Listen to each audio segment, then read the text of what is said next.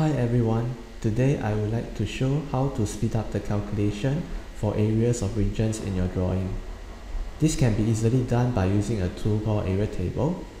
Let's look at how this works in GstarCAD. In the Express Tool tab, you will be able to see a tool called Area Table. Once you click on it, this will open up the Area Table dialog box.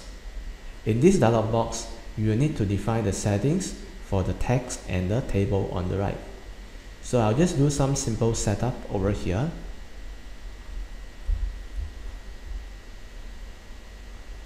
Okay, so once you're done with the setup, you will just need to click on the Select Object button on the top left hand corner. This will then brings you back to the drawing. And then now we need to define the area whereby we want to create the table. So I'll just click here to place the table. Once you put the table, you will need to select the object that you want to calculate the area. So I'll just click on the object like so. Select the second object and then select the third object.